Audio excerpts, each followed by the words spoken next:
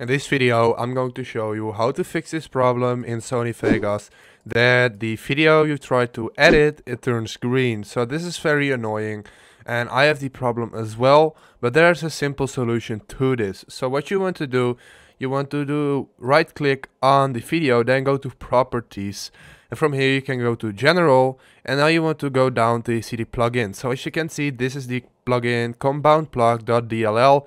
That's the plugin we want to look for, and here you can see the folder program files, Sony Vegas Pro follow plugins, and then the compound plug. So you want to find that, so open up your PC like this, and then go to your C drive, to program files, and then find Sony. Sony is over here, Vegas Pro 13, then file IO, this one, and as you can see, here is the compound plug. So what you want to do is, I don't know why this works, but you basically want to rename it. So put, for example, a G behind it, like I do. And now when we restart Vegas, so let's restart it, just like this.